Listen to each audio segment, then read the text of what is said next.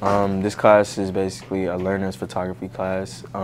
If you are experienced, you will be given the choice to join the A team, or you will be as a regular student working on regular assignments. And you join this class, the best thing to do is pay attention, because if you do join the A team, they're just gonna throw you in there sometimes, and if you don't know what you're doing, hey, that's on you. So I really like the opportunity being given of being able to go to all these different places and meet all these people and be able to work with, you know, people that you're familiar with and people you're not familiar with. It really brings you into like a whole new world of photography. And, you know, usually I just thought of photography as like, okay, you take a picture and it looks nice, but now you realize that photography is so much more. And I always say to the students, being a part of photography and video and other programs that I do, you get to be part of the community and go to events that the average student is never invited to.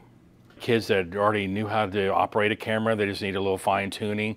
And that's where we just really, the kids took off and started taking pictures at games right away, where we thought, well, we can probably just ease into this. And then we're taking pictures on demand. So I think you can probably already see just from the students talking about the program and editing and that type of thing. And they're having fun, and they're taking 100% ownership of what they do.